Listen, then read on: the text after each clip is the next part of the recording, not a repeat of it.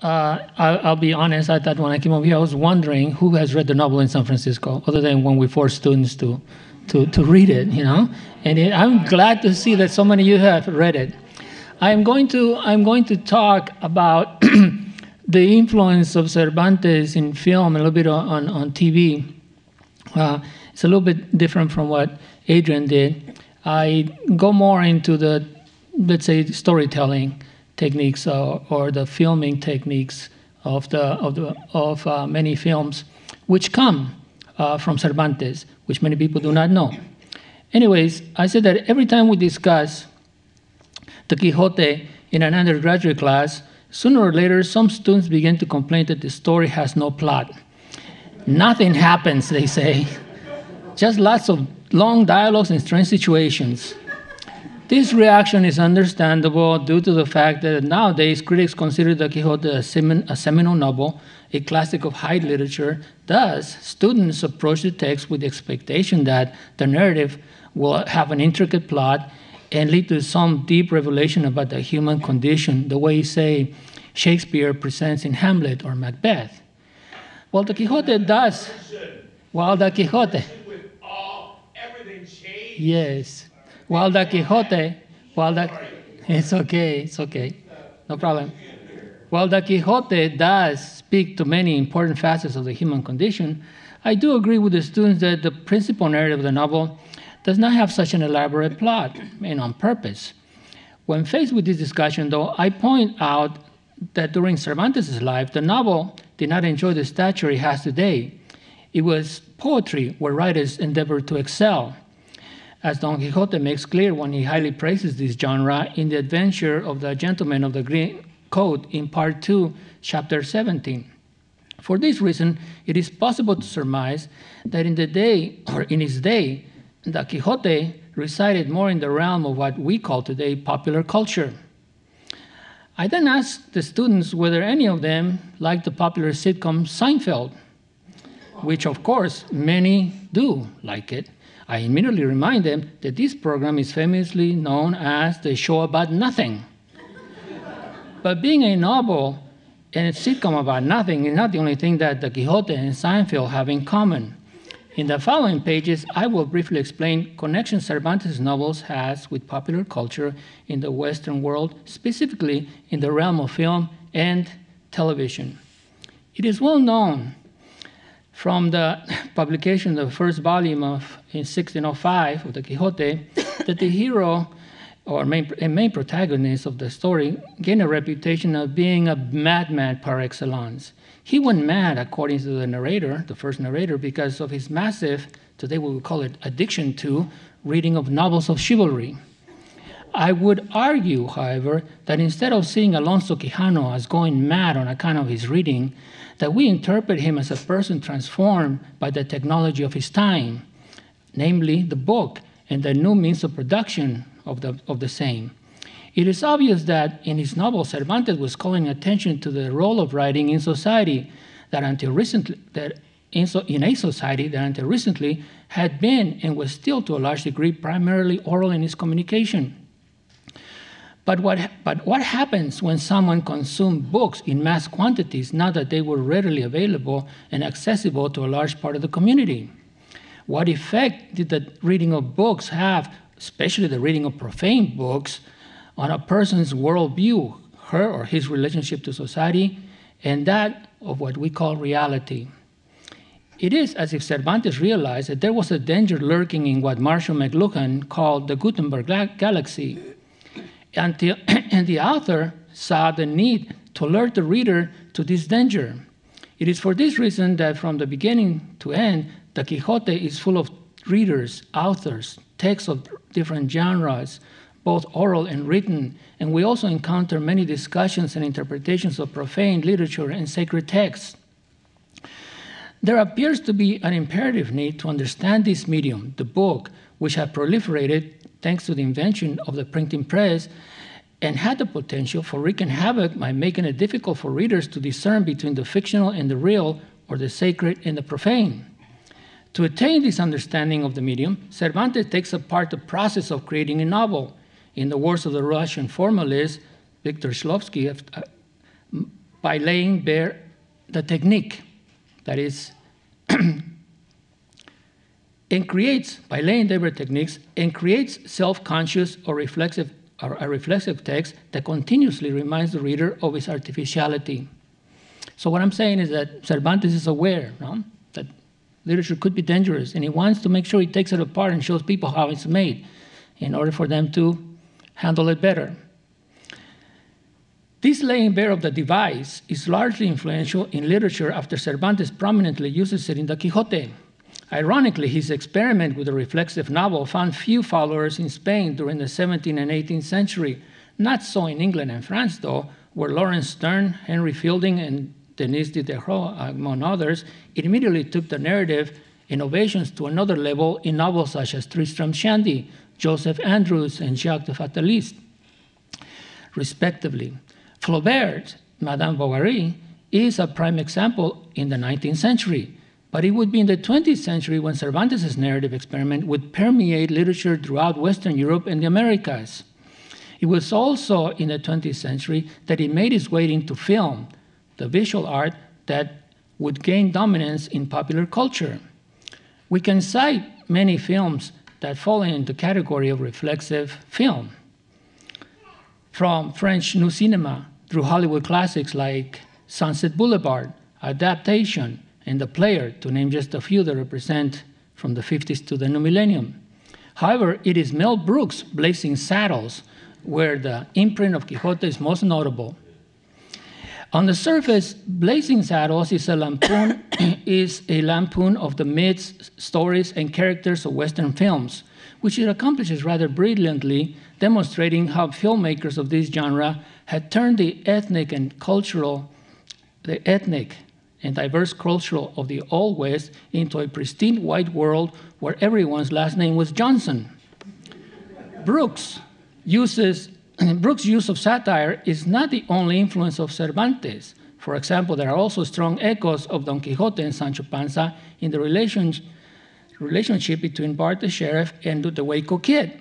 And the Manichean world of the books of chivalry is replaced by the good and bad cowboys who joust with guns instead of lances.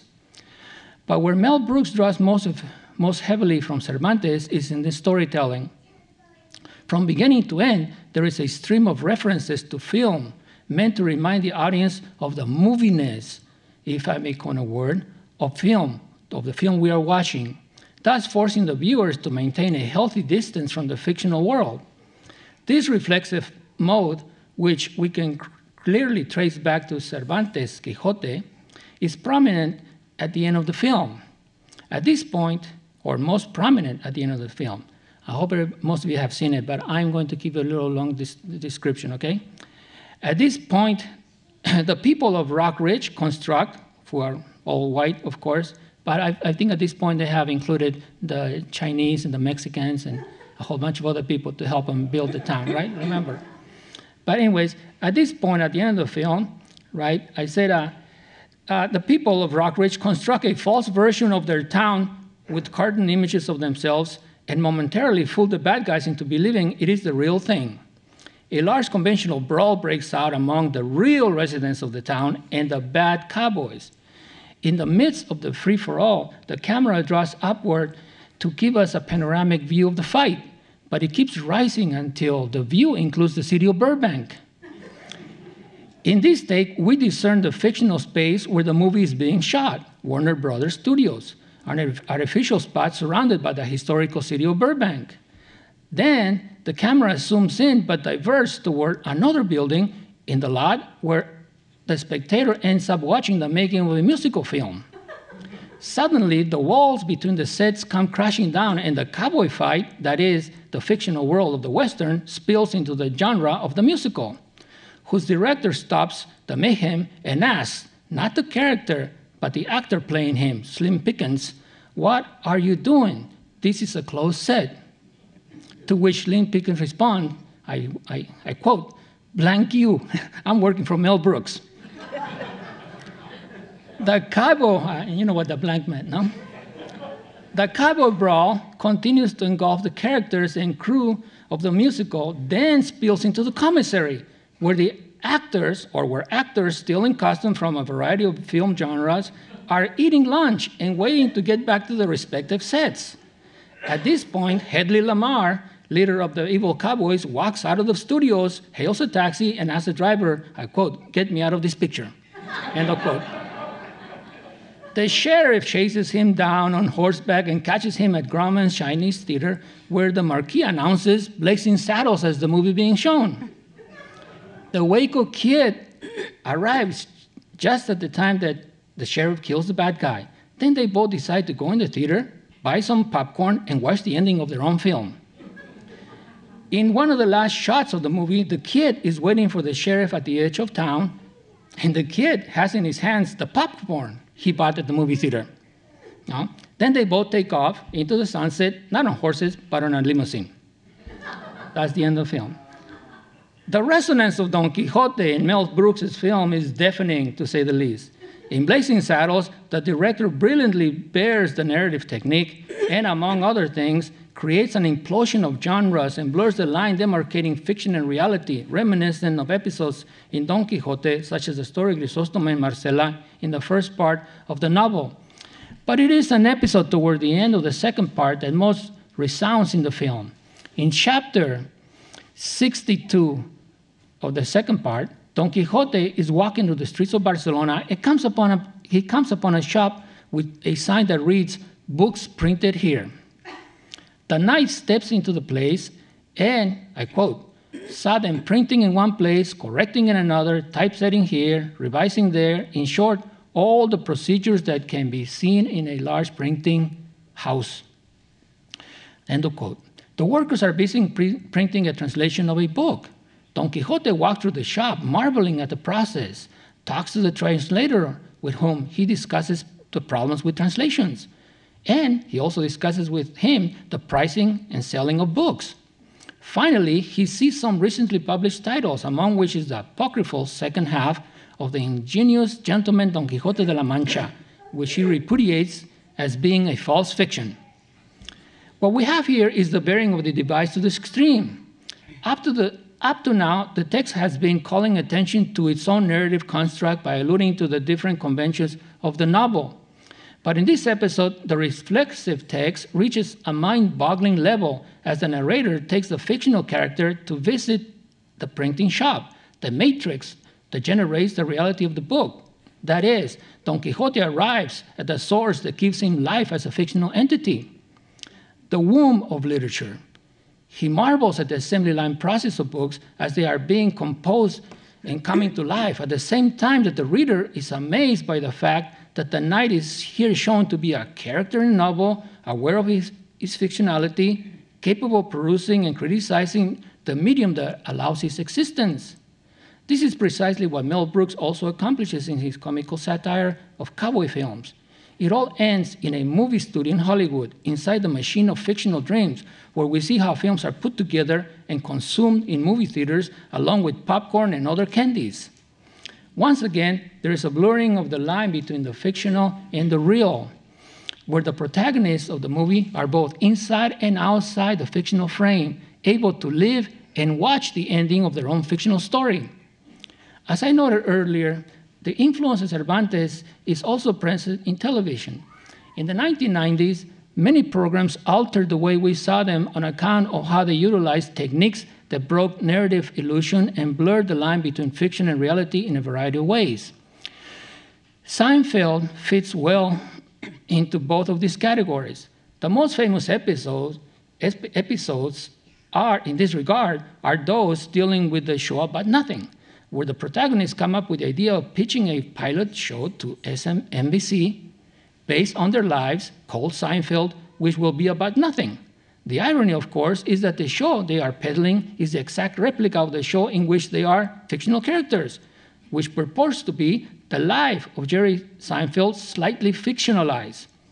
The blurring of the boundaries between the fictional and the real can be found more in the early episodes of the show. Each episode begins with Jerry Seinfeld doing part of the monologue that he normally performs as a stand-up comedian. This is a Seinfeld viewers are familiar with through his appearances on talk shows and live performances. The purpose of the monologue is to introduce the theme the program will develop. Then the show starts and Seinfeld appears as one of the fictional characters. However, the story is interrupted not only by commercial breaks, but also by the real Seinfeld, who appears again performing his stand-up routine, discussing the central theme of the fictional world we have just left behind. The monologue then has a second function. It serves to break the fictional illusion and brings the audience back to the real historical Seinfeld. This intrusion of the monologue happens once or twice during the show, and the program ends with the real Seinfeld wrapping up the day's theme in his monologue. Thus, the historical Seinfeld frames the fictional Seinfeld, leaving many viewers somewhat confused. The process of drawing audiences into the fictional world and suddenly breaking the illusion is a procedure Cervantes exploits throughout the Quixote. The narrators in the novel constantly break the enchantment of the narration to instruct the reader on how to deal with the power of the fictional text disseminated through books. Mel Brooks and the writers of Seinfeld also shadow the fictional illusion and invite the audience to pay attention to the devices, conventions, and techniques that are deployed in the making of movies and television sitcoms that pervade society. They make the audience aware of the power that the media of television and film have to construct realities which can easily spill or mingle with the spectator's own lived reality.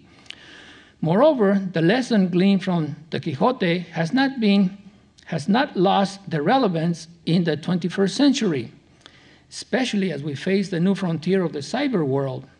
Computers, iPads, and iPhones pose the same challenges the technology of the book posed for Cervantes 400 years ago. For it is through these gadgets that many in the Western world have access to general information, fiction, movies, television, and all the new forms of social media, the forms that social media continuously invents. It is imperative that we understand these media changes, understand how they work and transform our societal relations and our identity. For it is only by being a discreet user of this media that we can establish a healthy relationship with technology and avoid suffering the uneasiness Jorge Luis Borges describes in his essay, Partial Magic in the Quixote. The Argentine writer believed that a deep discomfort takes over us when we confront what he calls, I cite, Don Quixote, when we confront, I cite Don Quixote as a reader of Don Quixote and Hamlet as a spectator of Hamlet. For we know that if the characters of a fictional world can be readers and spectators, we, its readers or spectators, can be fictitious, end of quote. Mutatis mutandis, the same is true of many films and TV shows of modern-day popular culture. But by being educated and discreet users of this media, we can cease to fear that our reality can be engulfed by the fictional. Thank you.